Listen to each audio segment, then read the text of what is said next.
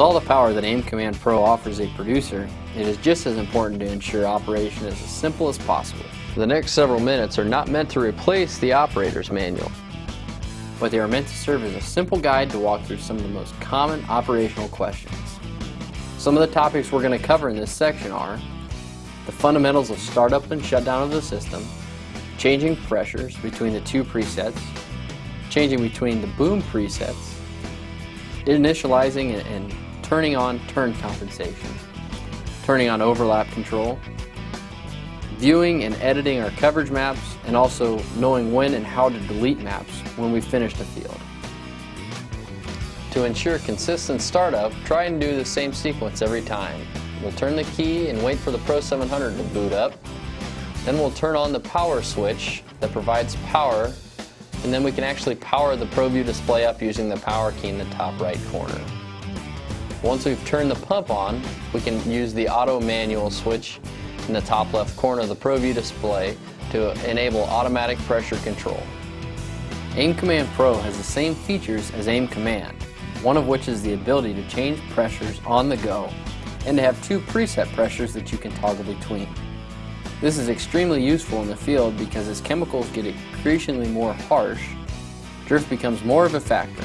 One of the simplest ways to reduce drift is to reduce pressure. By spraying the headlands of a field at a lower pressure, you will get larger droplets that are less prone to drift. Once you get into a field where you would like better canopy penetration, turn the pressure up at the push of one button. It's simple, quick, and makes operators more efficient.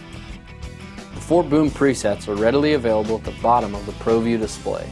To toggle between any of the 4, the operator needs to simply hold the desired button down until the LED on the chosen button illuminates. Also, notice that a brief touch of the button will actually show the configuration that is saved to that button, but will not select it. To enable turn compensation, the operator simply needs to hold down the button. The operator will see the LED on the button illuminate, notifying them that the turn compensation feature has been enabled. If any issues are present that will cause turn compensation to not function correctly, a series of visual and audible alarms will alert the operator. To enable overlap control, the operator simply needs to hold down the button.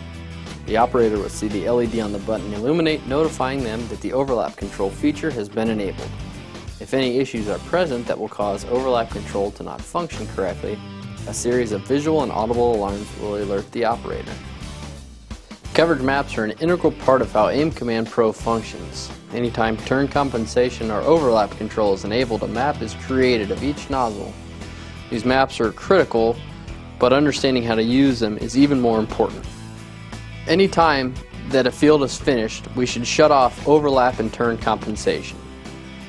With these two features turned on, the maps will continuously run, and AIM Command Pro and the ProView display will reach a finite limit where this will start to cause an issue. So we should always remember anytime we leave a field to turn off overlap and turn compensation. If the field is finished, we should delete the map. That way, only the active jobs are going to be in the display. If the operator leaves before the field is finished, these maps can be named to match a field name or a job name so they can be easily referenced and pulled up later. Remember, maintenance of maps is critical, as if these are not deleted on a timely basis, they can cause several issues. Displays slowing down and causing display malfunctions are often common when maps have not been deleted on a timely basis. This is a simple thing that any operator can do to ensure consistent quality operation of their system. AIM Command Pro is an outstanding technology. However, we need to understand how to operate it in order to extract all those benefits for every producer. Make sure, if you have any questions, to consult your operator's manual.